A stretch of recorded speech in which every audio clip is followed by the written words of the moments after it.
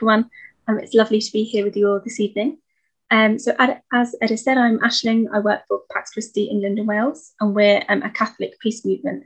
And so with that, we're also part of the Catholic Youth Ministry Federation, which kind of brings together people with working with young people in all kinds of different in faith environments, just to share what we do really and support each other. So during COP26, I was lucky enough to go up to Glasgow with a small group, and we were originally formed by the Columban Missionary Society, but they brought together lots of different groups, including kind of the Jesuits, Laudato Si movement, Justice and Peace Scotland, Skiaf, CAFOD. There's a whole list on the website. I'm not going to go through it because that would be my 5 minutes up there and then. But we all kind of came together to create what we classed or called an online vigil. And the idea was really, how do we bring voices that we've heard maybe through our work or through encounter with people who are most affected by climate change, or people who are kind of in other parts of the world that won't be able to get to Glasgow to share their stories. And really recognising that as people of faith, we were called to kind of campaign for climate justice, and that actually it was important also just to pray for its success. You know, we want it to do well, and so it's kind of maybe a good idea for us to bring that together mindfully in a kind of faith perspective.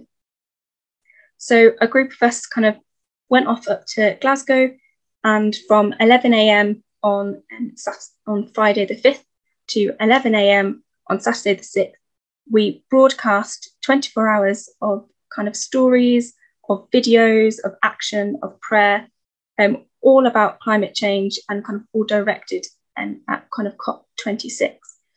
So there were kind of videos from groups, there was, I think, South Korea, the Philippines, Malawi, Sudan, kind of Chile, Mexico, Peru, as well as from England and from Scotland, all kind of reflecting on climate justice. So there was everything from prayer and reflection, there was stories, there was interviews, but there was also kind of dance and song, and things that are much more kind of celebratory to kind of recognise the beauty of creation. And we also kind of, that was stuff that we could prepare beforehand, that we could slot into a 24-hour time frame. But then we also had segments that were kind of live from Glasgow. So that would be us in Glasgow, maybe praying, there might be singing, sharing stories that people had sent to us, or then kind of it ended as well with a mass. So it was a way that people could kind of almost be there with us in a way. And a really other important element of this vigil was that on the website, we invited people to kind of write in and to share their stories of climate change. And we then gathered these stories together and we sent them to the UN climate negotiators, so that these voices of people around the world could be brought to the table at the negotiations themselves. So we had 50 stories shared, and on YouTube, I think we discovered that we'd had about 2,000 people viewing, but some of them were groups as well. So it seems like almost over 2,000 people joined us from across the world, from kind of the US, Mexico, South Korea, India, Peru, all over.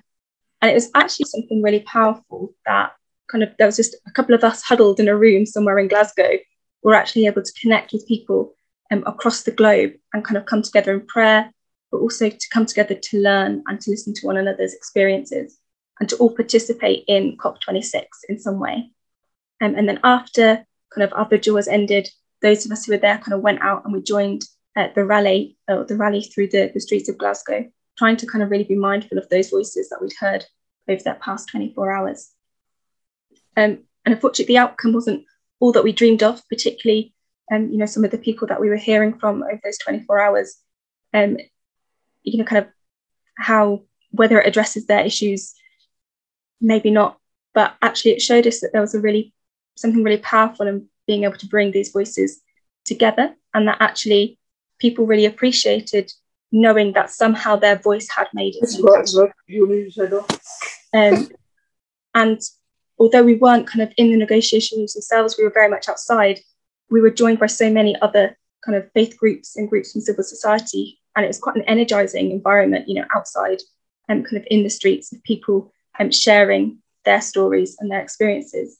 But I think as people of faith, we have a particularly unique kind of platform to be able to bring these voices together, to kind of give a voice to people that wouldn't normally be able to come to these places and being able to come to these tables, and to really kind of support each other in sharing that voice and sharing those stories. And hopefully those stories and those voices will be able to get to people who kind of have the power to make that change. But actually, there's something really powerful in just hearing those stories and learning from one another, because I think that is something that really can challenge us and can be something that impels us to kind of act and to campaign for climate justice and hopefully a more safer world. Lovely. I'm going to leave it there, but thank you so much. It's been really a privilege to share our COP26 story with all of you. Thank you.